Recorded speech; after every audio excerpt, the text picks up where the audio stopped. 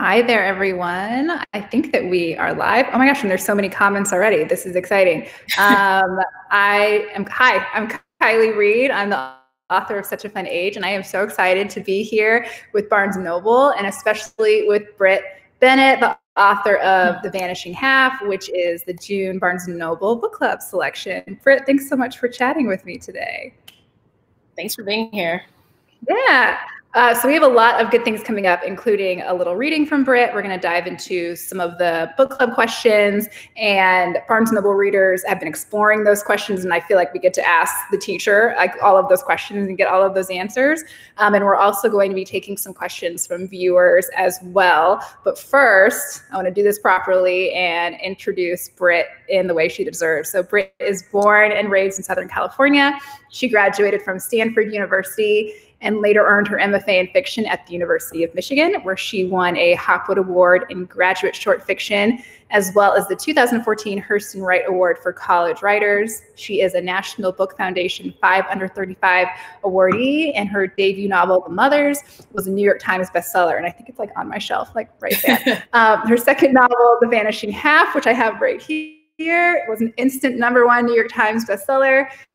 Her essays are featured in The New Yorker, The New York Times Magazine, and the Paris Review, and Jezebel. So welcome, Brit. And before I ask you a lot of questions, I would love for you to set the scene and read for us a little bit. And while Brit is reading, everyone who's doing comments on the side, if you want to ask some questions for Brit, she can answer those later. So here we go. Brit, I'll hand it over to you. Thank you. Thanks, Kiley, for being here, for doing this with me. Thank you, Barnes & Noble, for picking The Vanishing Half, and thank you, everybody, for watching. So yeah, I'm just going to read a little tiny short section from the beginning of the book, and this is a section that introduces you to the town where the novel opens and that the novel is kind of about. So this is just from the first chapter, The Vanishing Half. It was a strange town. Mallard, named after the ring-necked ducks living in the rice fields and marshes. A town that, like any other, was more idea than place. The idea arrived to Alphonse Dessor in 1848 as he stood in the sugarcane fields he'd inherited from the father who'd once owned him. The father, now dead, the now freed son, wished to build something on those acres of land that would last for centuries to come. A town for men like him, who would never be accepted as white, but refused to be treated like Negroes. A third place. His mother, rest her soul, had hated his lightness. When he was a boy, she'd shoved him under the sun, begging him to darken. Maybe that's what made him first dream of the town. Lightness, like anything inherited at great cost, was a lonely gift. He'd married a mulatto even lighter than himself. She was pregnant then with their first child, and he imagined his children's children's children, lighter still, like a cup of coffee steadily diluted with cream, a more perfect Negro. Each generation lighter than the one before. Soon others came. Soon idea and place became inseparable, and Mallard carried throughout the rest of St. Landry Parish. Colored people whispered about it, wondered about it. White people couldn't believe it even existed. When St. Catherine's was built in 1938, the diocese sent over a young priest from Dublin who arrived certain that he was lost. Didn't the bishop tell him that Mallard was a colored town? Well, who were these people walking about? Fair and blonde and red-headed, the darkest ones no swarthier than a Greek. Was this who counted for colored in America, who whites wanted to keep separate? Well, how could they ever tell the difference? By the time the Vignes twins were born, Alphonse Dessor was dead, long gone. But his great-great-great-granddaughters inherited his legacy, whether they wanted to or not. Even Desiree, who complained before every Founder's Day picnic, who rolled her eyes when the founder was mentioned in school, as if none of that business had anything to do with her. This would stick after the twins disappeared. How Desiree never wanted to be part of the town that was her birthright. How she felt that you could flick away history like shrugging a hand off your shoulder. You can escape a town, but you cannot escape blood. Somehow the Vignes twins believed themselves capable of both. And yet, if Alphonse Dessor could have strolled through the town he'd once imagined, he would have been thrilled by the sight of his great-great-great-granddaughters. Twin girls, creamy skin, hazel eyes, wavy hair. He would have marveled at them. For the child to be a little more perfect than the parents, what could be more wonderful than that? think I'll stop there. That's a great line to end on. That was really wonderful. And I feel like just hearing it back, I always have this, question behind my mind, like, are people are going to ask questions? But I feel like just from you reading, like the comments were popping off. Like people are very excited to talk about this book for very obvious reasons. That was really wonderful. And if you're good, I'm going to dive into some of these questions. Let's do it. So let's start somewhere I love starting, which is your title. I feel that The Vanishing Half accomplishes so much and applies to so many of the characters. And something I recently heard a reader comment on is how it's not just the twins and it's a very, that's your other half. But at some point, Reese loses a part of himself. At some point, Adele loses a part of her memory. And I was wondering what you were most focused on with accomplishing with this title. Yeah, well, I have to say it was not my idea. I cannot take credit for it. I'm just bad at titling things. If I don't know it immediately, I'm just never going to get there. So it was a community effort that was really the credit of my agent Julia and my editor Sarah. We all had to kind of put our heads together to try to think of titles for the book. And when I think Julia suggested it, I liked it for some of those reasons that you just explained. I thought it spoke to a lot of the different characters. The twins, obviously, as you said, losing half of yourself when you lose your sister. There's also this idea of Stella kind of losing this half of herself as she's becoming this different person and assuming this new identity. These other characters like Reese, who have experienced some type of change in a way. And I think I also just like the fact that the title, it felt visual, it felt, when we eventually arrived with the book cover and everything, there was something really disturbing about that image to me. I think it's a pretty image, but it's also unsettling, I think, with the title, because you have these faces and you can't really tell if they're kind of merging together or if one is consuming the other. And there's a tension in that. So I think it works well with that title, because I think there is something unsettling about the phrase, the vanishing half. You're kind of like, well, what's disappearing, So I liked that it worked in all those ways. I'm glad we landed there. I do too. And I feel that there's something with the vanishing half in many of these situations that it isn't just, it's gone. I like how certain people are really visible to certain people the whole time. Like there's a moment when Stella returns and her mom's like, oh, hey, how are you? And just like nothing has happened. And it reminds me of, when you come home from college or something and your parents are like, I know who you are a little bit. Yeah. Yeah, I'm exactly keep going. Yeah. I don't know if you had that, just trying to be cool and trying to be a different person, but that other half still is with you. So also, does that mean that you usually write without a title when you're crafting something? Yeah, I mean, this title, like the document, I just had it called like Mallard and then whatever iteration of the draft. So usually have some type of a working something, but I don't even remember what the mothers, whatever my document. I went through so many different iterations because that was also a title that we arrived at very late into the process. So I usually have some kind of thing so I know what I'm working on, but it was weird with The Vanishing Half because there were all these sections in the book that have titles, and I was like fine coming up with section titles. So I was like, okay, you can come up with 5 or 6 titles, but you cannot come up with one for the book. Like that was where I was stumped. So I was grateful that we had a sort of hive mind to try to arrive there. That's amazing. I love hearing what writers' draft titles are, because for the most brilliant writers, it wouldn't surprise me if your title was like Twins or something, and that would be it. It's always a mess. Exactly. So let's go to some characters. Many of the characters here are engaged in a kind of performance of some kind, from a very traditional setting. Like Kennedy is an actress who later, gets confused to be a soap opera star. Barry is also a performer. Reese takes on a new role that isn't a costume. And you could probably argue that Stella's whole marriage and lifestyle is kind of a performance. So I'm curious what went into shaping these varying depictions of performance and transformation. Yeah, I mean, I think one of the questions I had thinking about this book was, particularly in the case of somebody like Stella, was what does it mean when the performance begins to feel real? And I'm always fascinated when you hear actors talk about that, this, you know, not even necessarily like method acting, but just actors who will be like, you know, in that moment, I felt like I was whatever character. So I'm always really fascinated by that experience. And I wanted to think about that for Stella, of how she goes from, at the very beginning, very consciously performing this other person that she kind of names as somebody sort of separate from herself. How she goes from that consciousness towards where you see her kind of towards the end, where it has become so second nature to her that she's not even really thinking about it twice. So I liked that kind of question about performance. But then I was also interested in these performances that are very temporary. So like you mentioned, Barry, is somebody who embraces this performance of gender as a drag queen, but in a way that's playful and creative and temporary. And in the same way that Kennedy kind of feels more like herself when she is on the stage performing as some other character.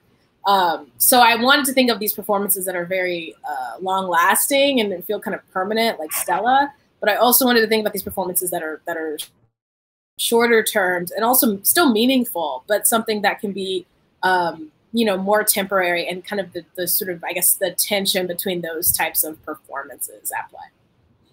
Right. There's so many, it's when you look at it, there's so many different types of performances that way. And I'm curious, if quarantine was not a thing, you have unlimited budget to spend on a performance that you would enjoy, where would you go?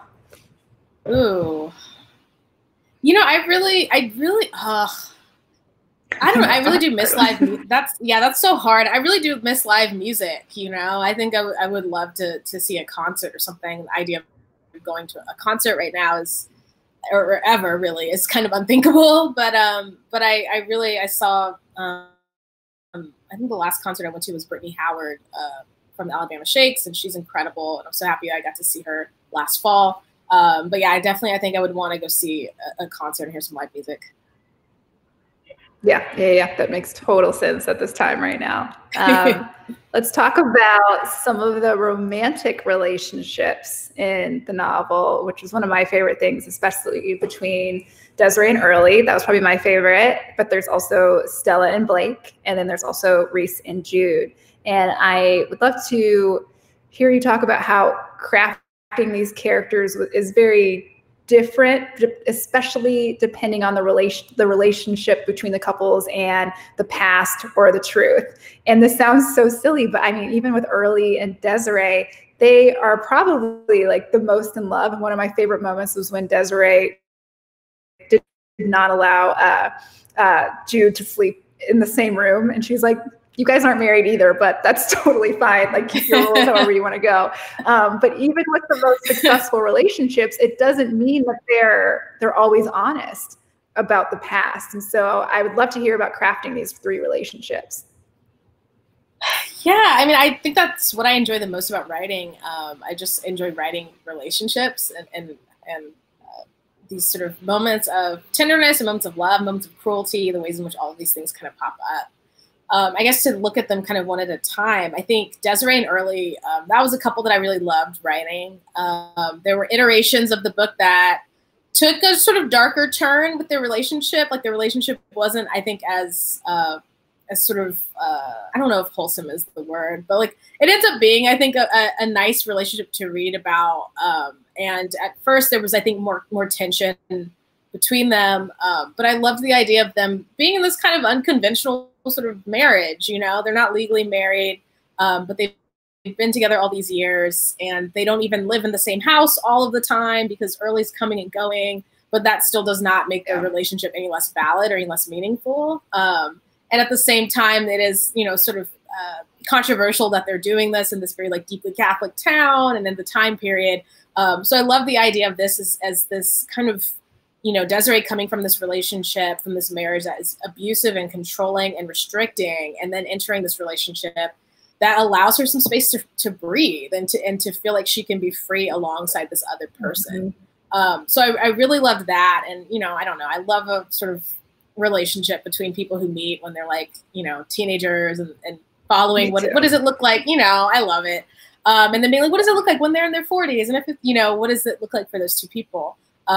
So I loved that. And I also loved the idea of Desiree just like trying to pressure her daughter into this conventional marriage that she herself doesn't want, because that just felt so like pitch perfect to me of often mother-daughter relationships. So I've had fun writing that kind of dynamic between them. And I think Reese and Jude, I think that was probably my favorite couple to write in the book. I'm always, whenever I'm writing relationships, I'm thinking, you know, what do these two people want from each other? And I think for that relationship, you know, you have these two people who have both experienced these very painful pasts. They've both experienced a lot of violence and shame surrounding their bodies. So what does it take for them to learn how to love each other and learn how to love themselves? So to me, that was something that I enjoyed writing, that relationship of, you know, they begin as friends and it's kind of ambiguous and confusing. And you see how it sort of unfolds. So I love that. I love an ambiguous friendship also. So I enjoyed writing that. And I think Stella and Blake, I don't often get asked about that marriage. I think that it's obviously, a marriage. It's a marriage.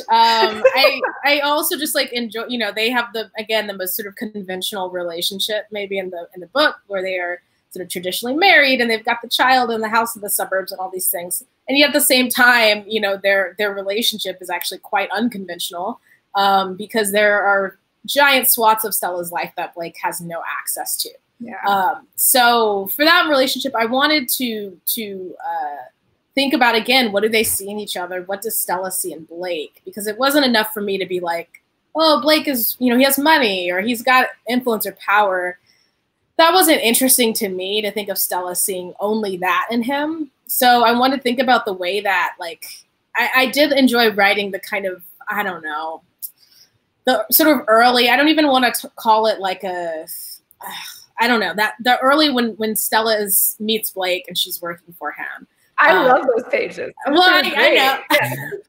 I enjoyed writing them, but also like I also wanted to think about Stella sort of continually reevaluating that sort of very stereotypical kind of boss secretary dynamic that I think now in our, you know, 21st century standpoint we recognize as a problematic. And I think Stella starts to kind of think about that too, but at the same time thinking about what would it have meant for her at that time to be treated like this by this person. And to me, that's more important than thinking about, I don't know, how maybe I would look at it or how I would look at it now, but thinking about like, what was that feeling for her to be taken out to this nice restaurant by this man? And it would have meant so much to her, you know? So I enjoyed writing the early Stella and Blake and thinking about kind of what she sees in him as this sort of Prince Charming that kind of rescues her from, you know, whatever she thought her life was going to look like. But also, again, as you know, see that relationship become a little bit more complicated as they both kind of grow and change. That was something I also enjoyed writing. Right. I was wondering if, you know, thinking of their relationship between secretary and boss, that like Stella, maybe not knowing it, loves that their relationship started out professional, and then keeping that distance their entire marriage is like something that she doesn't even realize that she's looking for. I don't know if you thought about that as well. Right. You know, I didn't think about it like that, but I think that's a really good reading of it. You know, like Stella is somebody who prides herself on her intellect and her skill and being able to sort of, you know, accomplish things. So again, for like that to be the way that Blake, she meets Blake, and that to be like what pulls Blake into her, it pulls them, each of them, into each other's orbit. I do think that that's something that would appeal to her in that way. Yeah. Yeah. The things that we find attractive secretly are scary. So poor stuff. And then we're going to get into what was my favorite chapter, which was the one with Loretta and Stella. I think a great way to understand who someone has become in the time that you haven't seen them is really watching how they interact with people. Like, I understand so much more just watching them in a scene with someone rather than someone just like telling me exactly who they are now. And so I love the chapter because it, you know, her relationship with this neighbor, you know, that feeling of like, oh my gosh, wait, am I going to make a friend here? Oh, wait, do you want to hang out? This is fine. It almost feels like exciting, like a crush, but also there's so much going on because this is a Black woman coming into Stella's white neighborhood and she has a lot of feelings around that.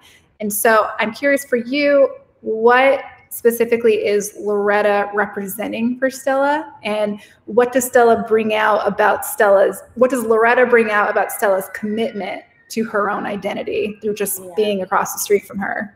Yeah. I mean, I think describing it as a crush is accurate. Like that's kind of the way I thought about it. I think, I don't know if you feel this way, but I think it can often be hard to write about friendship because you don't have the same like shorthands of writing about romance, right? Like when I think about, you think about sort of milestones of romance and maybe you're like, oh, this is the first time we kissed, or this is the first time we held hands or went on a date. When I think about like my closest friends, I don't remember the moment that we became friends or like the moment that I knew. That's such a good point. Like I don't know what those things are. And often for me when I'm writing, I think about people confiding in each other, like those being kind of linchpin moments. But I don't often think about that for my own relationship. I just like, oh, we were always friends, which obviously is not true. But that's kind of how I remember it. So for me, I sometimes I have to think about sort of that kind of emotion of that lack of certainty, that kind of insecurity, the feeling of not wanting to be, not wanting to be seen in some way that you don't want to be seen by somebody. All of those kind of nervous, fluttery feelings of a crush. I try to think about those when I'm trying to develop a friendship. Yeah. And I think particularly for Stella, it definitely is because there's something secret about it. There's something forbidden about it. It has that kind of feeling of an illicit affair. So, I wanted to think about ways in which I could push Stella. So the idea of this Black family moving into her white neighborhood, and not only that, but moving directly across the street from her within like this cul-de-sac. So they're like enclosed. It's like a little mirror. Exactly. Yeah, right in front of her. I love that. Exactly. So like that idea was like, okay, that will be great. That's going to push her.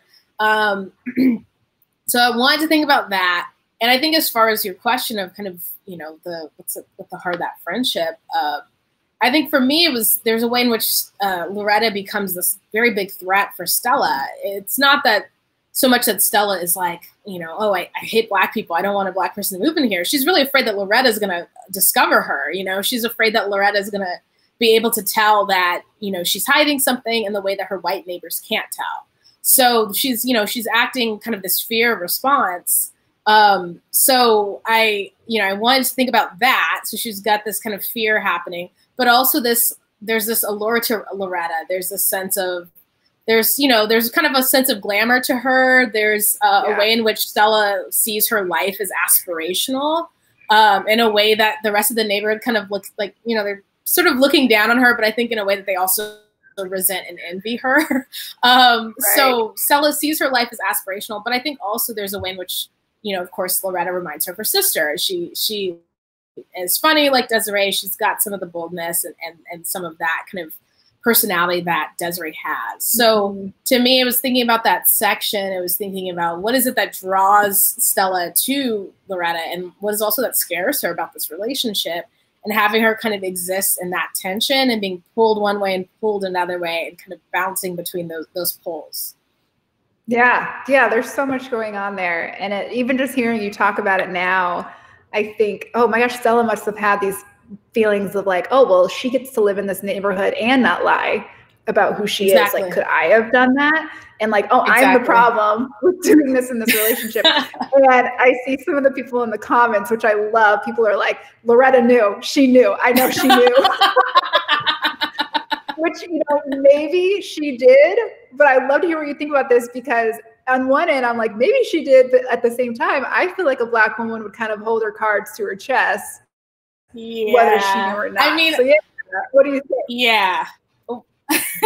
So I've been asked that quite a few times. And I will say there were like versions of the book where I answered that question more explicitly, or like, so there are versions where like Loretta confronts Stella, and there are versions where I sort of more explicitly address that question. I chose not to do it ultimately, like not to give a definitive answer, just because I did like leaving.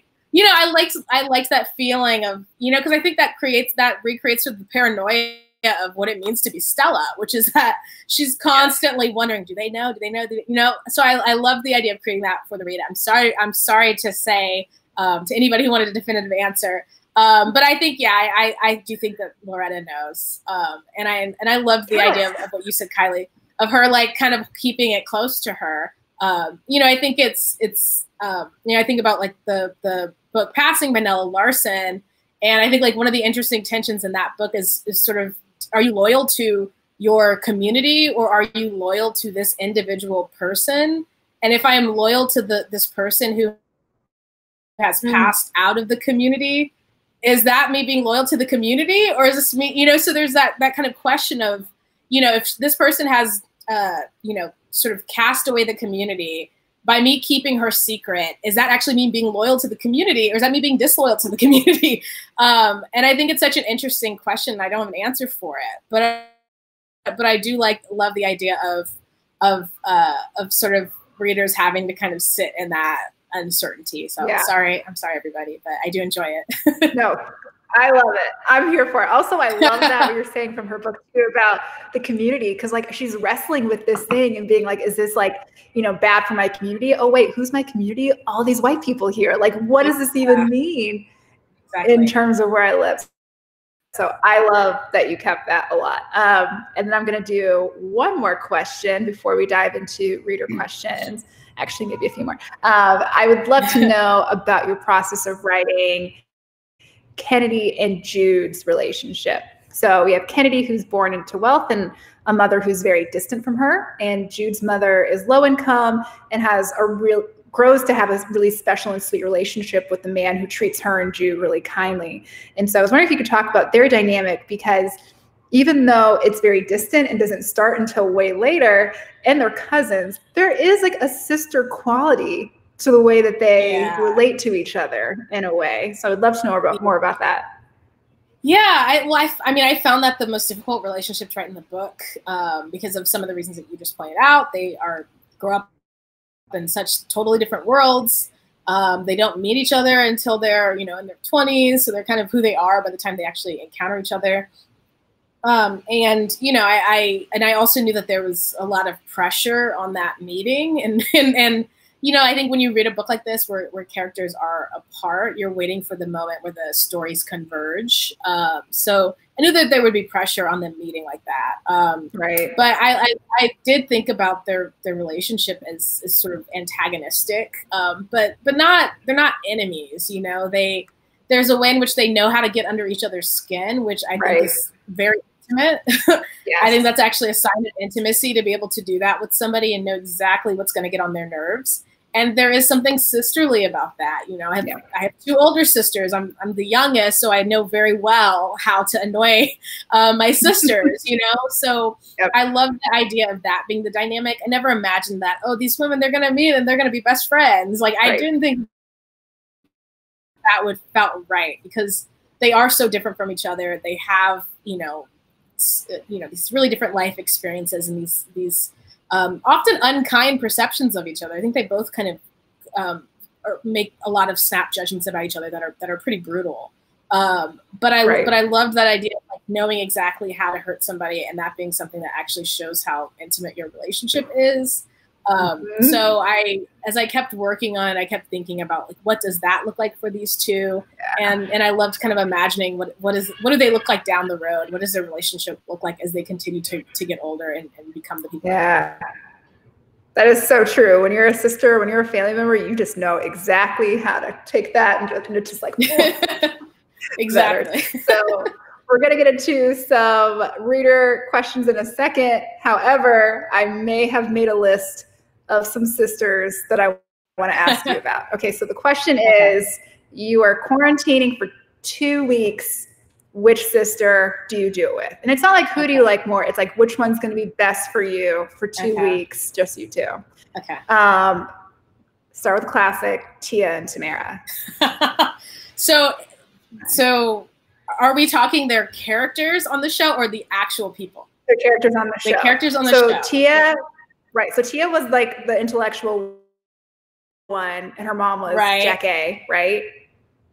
And then Tamara was like the really boy crazy one with Tim Reid as her dad. So who do you live with for 2 weeks? Oh, so do the parents are they also included in this? Oh, that's a great question. Sure, because Jacqueline is great. Sure. Yeah. Okay. If that's the case, then I have to go with Tia because I think that I would have a blast with Jacqueline.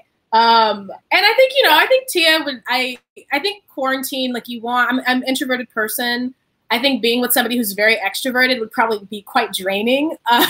So I think Tia and I could sit in like companionable silence and just like read our books side by side, and we'd have a great 2 weeks. Yes, I agree. I see a Tia all the way in the comments. You're not allowed. Okay, this one's a little bit harder. Quarantine is happening. Who do you stay with, Solange or Beyonce? Ooh. I hate to get political here. That is truly a political question. Oh man,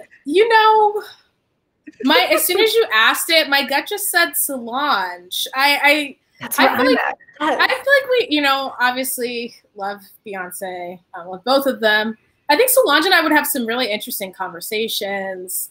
We're both Cancers, so I feel like we would vibe. I think Solange, we'd have a great 2 weeks chatting.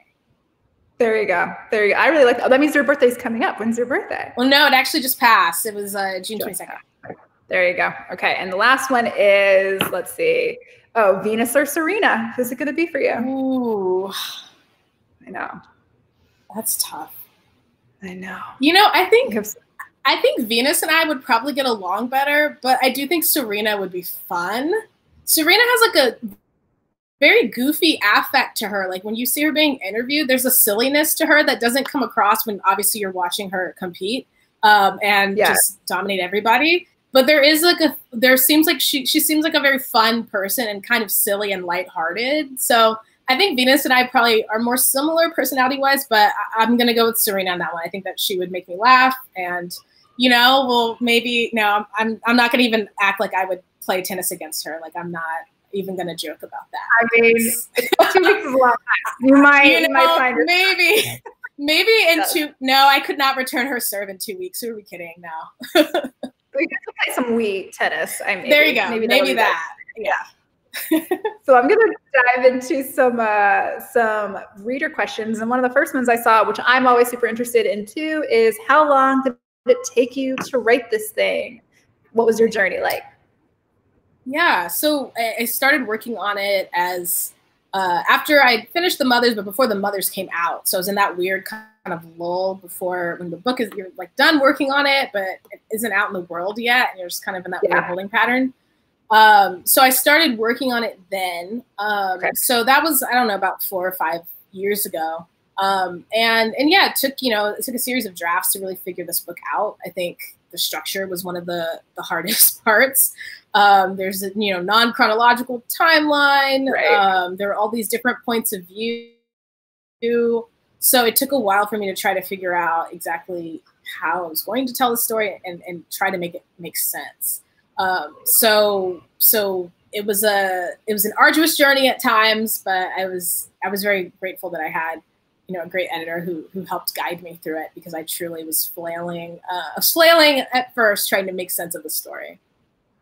It's crazy how much you see like a book is formed by like other helping people, and that is great. Yes. Yes, exactly.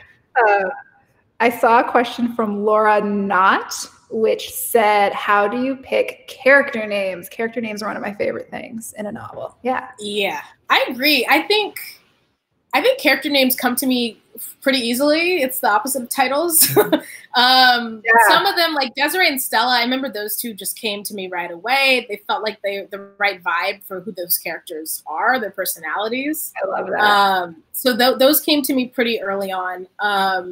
I think Jude was one that was very difficult for me. I could not quite figure out what the name of this kid would be.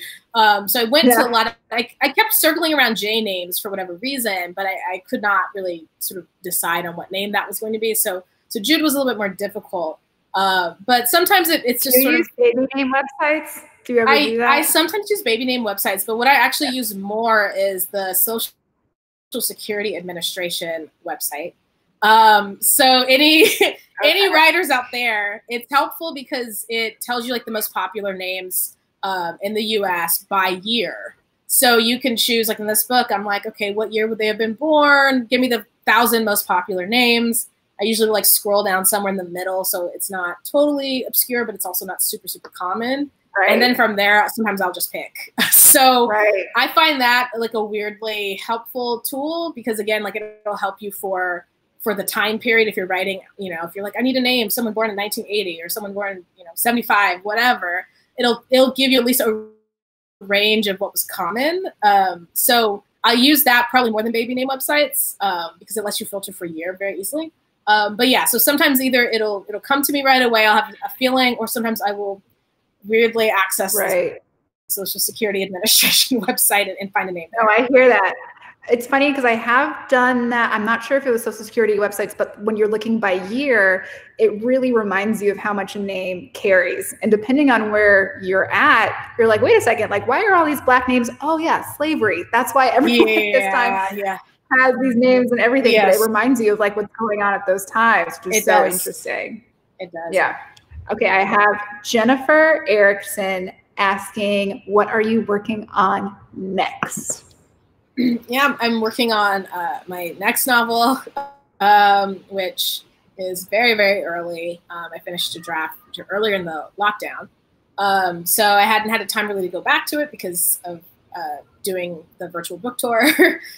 So now I'm finally, everything is winding down. I'm finally able to go back to it. So it's just it's a novel about these two singers who have a lifelong feud.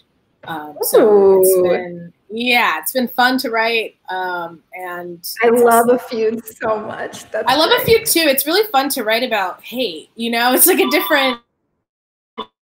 it's a really different kind of vibe to write about hate. So I've enjoyed thinking about hatred as like a kind of love story. Right. I love that a lot. I want to do Barbara Ford, who asked, who was your favorite character and why? It's a good question. I think one of my favorite characters was Barry, who's, you know, pretty minor character. But I had a friend kind of talk to me about, so Barry is one of the friends that Jude meets in LA. And I had a friend who was like talking to me about loving Barry. And I'm like, yeah, I don't talk to people about Barry that often because he is a pretty minor character, but I do love him as this, you know, you always have that one friend who's like the center of the social group and who like kind of gathers everybody. And particularly me, like, I know like some of the lines that Barry says were things that, you know, I when I went to my MFA program, I was like straight out of undergrad. So I was one of the youngest people there. And I had some like older friends who were, you know, deeper into their 30s who like kind of took me under their wing and were like, we're going to tell you about how life is. And we're going to give you advice. So that's kind of the vibe I wanted for Barry. Yeah, it was very nice. And like, that was the vibe I wanted for Barry and Jude of him being like, okay, let me tell you, like he gives her that kind of real talk. It's kind of brotherly, but it's also, there's something I've been fortunate to be on the receiving end of those types of relationships and those types of friendships of people who are just like, I'm going to take you in and show you about life a little bit. So I did really love Barry. I also loved writing Kennedy. I know that a lot of people hate her. I don't know if there's going to be any justice for Kennedy in the comments. Justice for Kennedy. She has a lot of attitude. But I enjoyed writing her. You know, she's so chatty and often quite funny. And it's fun to write, I think, characters who are very different from yourself. So she's very, very different from me in a lot of ways. And there's something about that kind of motor mouth character who just never stops talking that can be really fun to write. And particularly the ways in which she's sometimes very self-aware and then sometimes lacks all self-awareness. So I enjoyed writing Kennedy. I know she does get, you know, she gets on people's nerves, I know, often, but I have a very soft spot in my heart for Kennedy. I totally understand that, which is great. I think writers should have a soft spot for all of their characters. So I think that is great. And then the last one I'm going to do from the audience is from Michaela Englund, which is, what is your favorite place to write? Ooh. Well, I used to love going to the coffee shop across, like around the corner from where I live. And I'm, you know, very sad that coffee shop writing seems like something into the very distant future. But I loved it because there was a feeling of it being private and also public. You know, like you put your headphones on and you see people moving around, but you're not listening really to what they're saying unless you want to kind of listen in. And there's something about that I always found really generative, just creatively, of just getting outside of your home and being out amongst people. So I do enjoy that. But I also like, I also enjoy writing outside in some capacity. So maybe that's outside a coffee shop. You have some outside seating.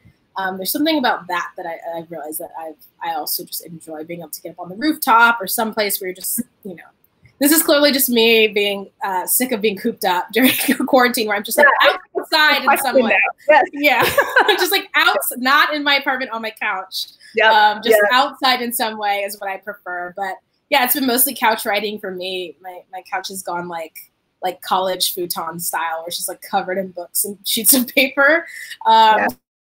So that's been what my life has been like. But I definitely am looking forward to being able to do some writing outside of that space moving forward. I mean, can you imagine like that day you get to go back to that coffee shop and just like sit? I know. It's gonna be. I know. I took so much for granted. I took it so much for granted.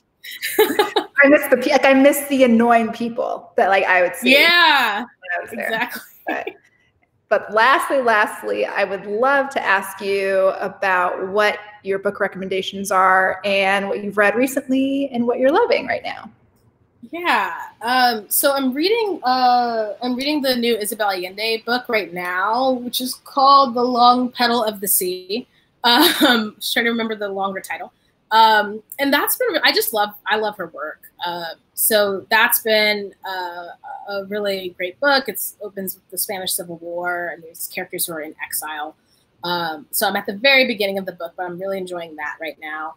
I think some of my favorites that I really enjoyed reading earlier during the lockdown, I really enjoyed The Glass Hotel, which I know a lot of people love. That was the book that kind of brought me back from my inability to finish reading a book when we went to lockdown. So that's like if you're in some type of a reading lull, that's a great book that will jolt you out of it because it's so propulsive and compelling, and the characters are really fascinating, and you get to I'm loving a book that takes you to multiple geographical locations. So you'll be like on a yacht, or you'll be like in New York somewhere, you'll be like in Europe or whatever. So that's a great book for that. I've also really loved the book Actress by Anne Enright. As I said, I'm working on this book about musicians and celebrity and fame. So this is a book about the daughter of this Irish theater legend. So it engages with what I'm interested in, as sort of the difference between celebrity and intimacy, and the idea that celebrities are people that we feel like we intimately know, as I was just proving when I was talking about all these famous people that I would quarantine with. So, there's the idea of like we feel like we know celebrities, but we also have no way of ever knowing these people. And in this case, it's this mother-daughter relationship that kind of exists in that weirdness and that weird tension between fame and intimacy. So that's a great book also. I really loved that one. I would recommend those for sure. Those are great. Those are great recommendations. Anything that makes you feel like you're not on your couch right now is really great. You won't feel like you're on Zoom. You won't feel like you're on a couch. It's great. I can recommend that. Yeah. That's amazing. Brit, thank you so much. This was really, really fun getting to talk about this lovely book with you. Congratulations on everything. And I really hope to everyone watching, we haven't spoiled it too much. Even if we have, you should still read it. There's so much nuance going on in this story. And so if you haven't read it yet, it is available on barnesandnoble.com. Order it. Don't go out. Keep a mask on is what I'm trying to say. Thank you. Thank you so much. And I hope you have a really great night. And Novel 3 goes wonderful. Thank you so much. Thank you, Kylie. Thanks everyone for watching. Thanks, Barnes and Noble. Thanks everyone. Bye.